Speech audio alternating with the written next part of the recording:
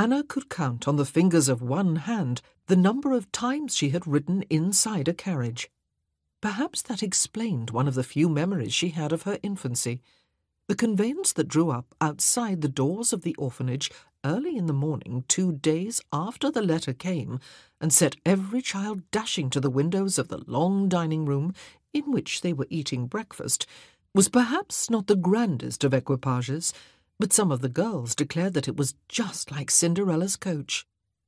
Even to Anna, who dreaded climbing into it, it looked far too impressive to be intended for her. She was not to travel alone, it seemed. When she was summoned to Miss Ford's sitting-room, she was introduced to Miss Knox, a solid, grey-haired, large-bosomed woman of severe mien, who had Anna thinking of Amazons.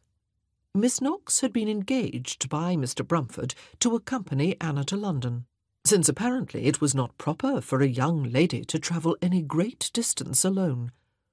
It was the first Anna had heard of being a lady. She was very thankful for the company, however,